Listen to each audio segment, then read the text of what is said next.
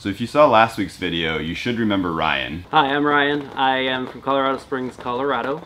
Before Ryan left though, we wanted to sit down with him and see what he thought about his week here and all the work that he had done. Before we dive into Ryan's week with us, we want to put out a little call to arms because we really could use some help with sawmilling in the next couple weeks. And we don't want to talk about the video schedule because we're going to tweak it a little bit now that summer's here and our work schedule is changing. If you've seen some of our previous videos, you know that we have a monster pile of logs down in the woodyard. And by logs, I mean just humongous logs. And we knew the sawmill was coming sometime middle end of May. We didn't know exactly when, depended on Steve, the sawmill operator's schedule. But he is going to be here this Saturday with the mill. So this video goes out on Friday. Saturday the mill shows up. And for the next, hopefully 2 weeks, maybe a little bit longer, we're going to be sawmilling every day, all day, and just trying to get that knocked out. And this is one of those times when we could use as many hands on deck as possible. The faster we can get done the sawmilling, the faster we can get back to boat work, which is really what we want to be doing. So if you're one of those folks who live somewhat locally and has gotten a hold of us and said that you would love to come and help, now would be a fantastic time for you to come and give us a hand. So please shoot us an email and let's get it scheduled. No experience needed, we just basically need a bunch of grunt labor. So if you're willing to come do that, willing to help us roll some logs, move some lumber, see the mill in action, it would be really awesome and we would greatly appreciate your help. So although sawmilling is coming up for the next couple of weeks and we'll be taking a little hiatus on the actual boat work, the weather has been amazing lately. It's finally caught up and Steve has been doing a lot of work. And as in, he's been in the boathouse every single day. And as the only production person for the videos on this team, I can't be in both places at once. So in order to avoid missing some of those steps and not getting that out to you guys, I think we're going to amend the video schedule so that I can have time to shoot and also to edit the videos.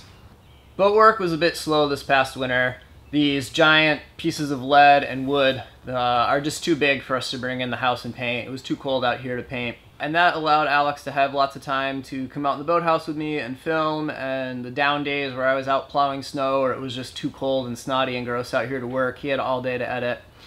And now that the weather's better, that's just not the case, and he can't be in two places at once. So this winter when it was slow, it was pretty easy to put out a video every week and to do short Q&As, and we thought that that would help kind of keep the YouTube ad revenue up a little bit and keep the views consistent. It turns out those videos aren't very popular, and monetarily speaking, they're just not worth the time it takes to make them, especially since we don't put them through on Patreon to be billed because they're just short little videos. So the plan now is to go back to doing the bi-weekly videos, so videos every other week, and we'll be able to show a lot more boat work in them, and Alix will be able to save some of his sanity and not have to be in two places at once so often, which, you know, as you all know, is a pretty challenging thing to do. So although we're going back to a bi-weekly schedule, that also means that the videos are going to be packed with a lot more boat work in them. That also means that I'm going to be able to possibly get backlogged on the videos, which will lead to next winter not being as slow of a time. I am hopefully going to be able to get ahead and we'll be able to release those videos a little bit more slowly and have something that'll run continuously through the winter and make that a little bit more of an interesting experience for you guys. So thank you all for watching and helping us accomplish this dream. And a big thanks to everyone who's signed up and supported us on Patreon. Patreon's really what allowed us to quit our jobs and go full-time on the build and keep this project rolling. The YouTube ad revenue helps, but it's kind of peanuts compared to Patreon. So thank you so much. Even the folks who contribute just $1 per video, it all adds up and really, really makes all of this possible. So thank you so much. And speaking of help, let's get back to Ryan and see how we actually ended up here. Well, I was watching a number of YouTube videos on craftsmanship and metalworking, carpentry, and YouTube's algorithm dropped Arabella in my lap, and I was like, yes please, absolutely, let's get some more of this. Watched every video from start to finish, and you know, by the time I was done, I had decided this is how I'm spending a week of my vacation time. I'm gonna send an email, see what comes up. Yeah, so on our end, we got a really nice email from Ryan, and he's like, hey, I like what you're doing, and I have some vacation time. I'm not sure what I'm going to do with it, and would you mind if I flew out from Colorado and rented a car and came out and hung out with you for the week? And I was like, you want to spend your vacation with us? And Sure, I'm not going to tell you no, and if you show up, we'll certainly put you to work, so. Your emails were very nice. When you sent that email, did you expect to hear back from us, or what do you think would happen? You know, honestly, it was a shot in the dark. You know, throw a dart out into the wind, see what came back. Yeah. So in terms of work, was it what you expected? You know, it was a lot of work. It was a lot of labor. Definitely some heavy lifting. Definitely some heavy lifting. Heavy lifting this time, yeah. Yeah. How about the timbers we're working with? I mean, I know, you see us with the logs on the log pile, and you see us with the big timbers, and I'm sure depending on the camera angle, sometimes they look tiny, and sometimes I'm sure they look huge, but how is it actually coming and like handling boat parts and future boat parts like in their entirety? I had forgotten how dense oak was. Yeah, it is some of the heaviest stuff I've ever lifted. Heavy is right. Along with all the work on the bow and stern timbers we showed in the last video, we also prepped the massive stern timber. Running just one of these through the planer at a time was much easier, but it is still a very large and heavy piece to be working with. Here's the first piece of the stern assembly. So this is the main stern timber. We jointed it and ran it through the thickness planer, so it's brought down to just about its final dimension. And here is the pattern for it. So the next step will be to mark that out and slice it out and get some coats of oil and paint on it so that we don't have any issues with the wood drying out too much and checking. We got some good work done though. We got most of what we wanted accomplished. Yeah, we got a lot done. We got a lot of work done that would have been really hard for me to do by myself. So to have Ryan here and the two of us be able to bust hump and Alex be able to go work on videos or just to be free to move around and film was really awesome. Yeah, it's helpful to have an extra hand. So what was the most memorable part of this week? You know, definitely going out to the Cape and getting the locust logs. That was definitely the highlight of the vacation out here. Sure, it was cool to go see Cape Cod. Yeah, it was. Expecting that. It was a nice visit. Yeah, I mean that was 6 hours round trip to Cape Cod and back. Yeah, so it was me and Ryan in the truck for 6 hours. Alright, call that some locust. Those locust logs are no joke. Locust is a very dense wood. These 2 logs alone likely weigh in at more than a ton, and took some work getting off the trailer and pushed aside on our rig road.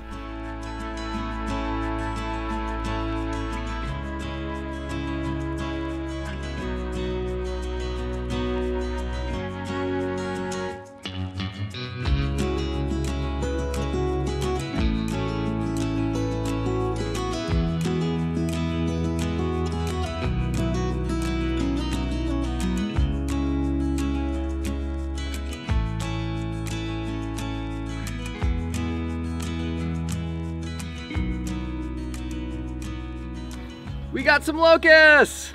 We were super psyched. We got contacted by Earthworm Landscaping out in Eastham, Mass, out on Cape Cod, where they have a lot of black locusts. And they offered us to come and pick up what we wanted when they cut. So they cut down this big 100-year-old black locust recently. And we took a ride down. Thankfully, we bought the truck recently, and we borrowed the trailer from Tom. Thank you again, Tom. And went and picked up this locust. So this is how locust typically grows. It's crooked and the center's rotten and it's pretty gnarly. But for a lot of the stuff we need, that is okay. For dead eyes, for Samson posts, for belaying pins, for deck framing, none of it needs to be super long or crazy huge. So we'll know what we can get out of these and put it to good use. He's also working on rounding up a few more locust logs for us, probably another trailer load.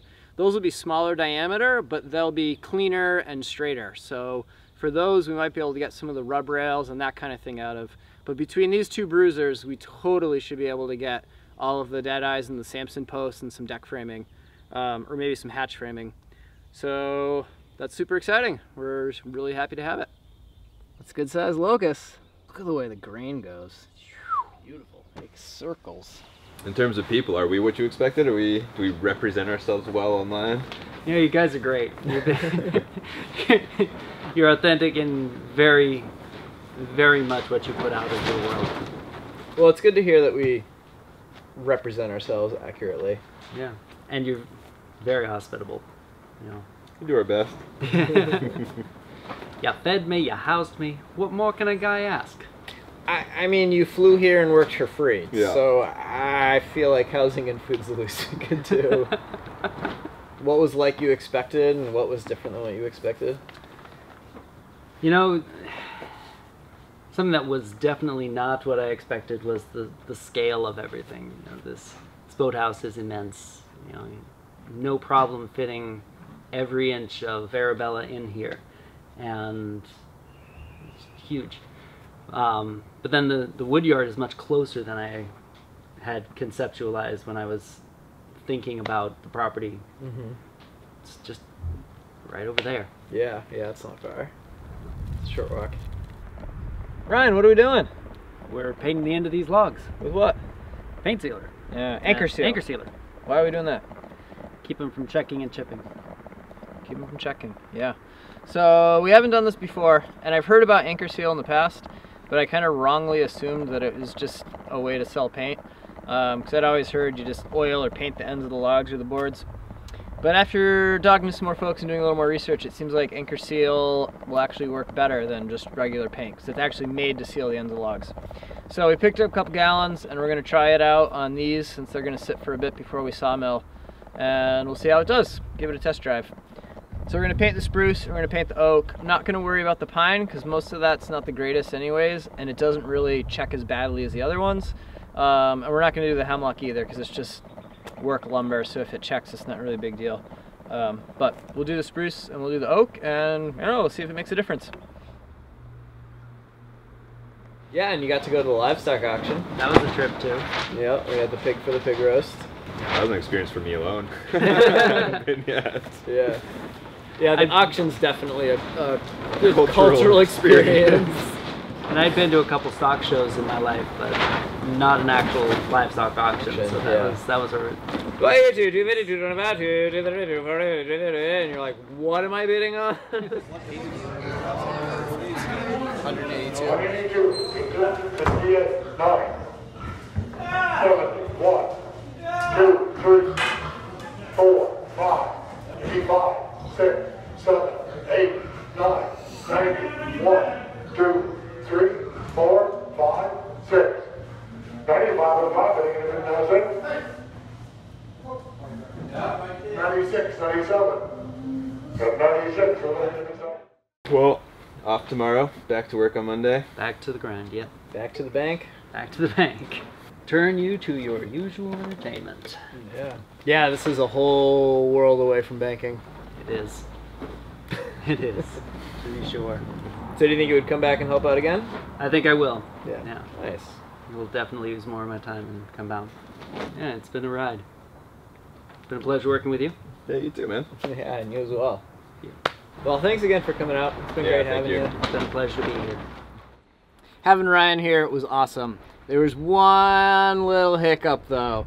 We were loading scrap steel into the back of the truck to take it over to the scrapyard this morning, and he got a little overzealous throwing some of the metal in the back of the truck, and kind of took out our rear window on us. So thankfully we have insurance, and it's not going to cost us anything, and the insurance company will come and get it fixed on Wednesday. But yeah, the truck's got a little extra ventilation for right now. But, you know, shit happens. It's not a big deal. But yeah, it was kind of the one little hiccup of the week.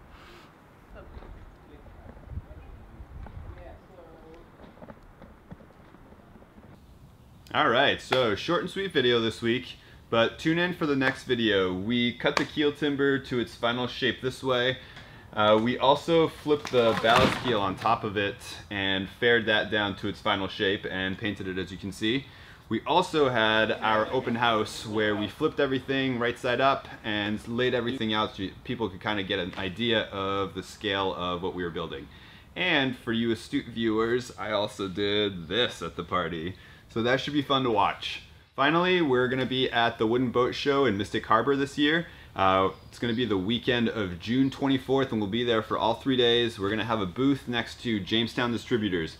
So come on by, we'll have all of our merchandise, and we're looking forward to meeting and chatting with you.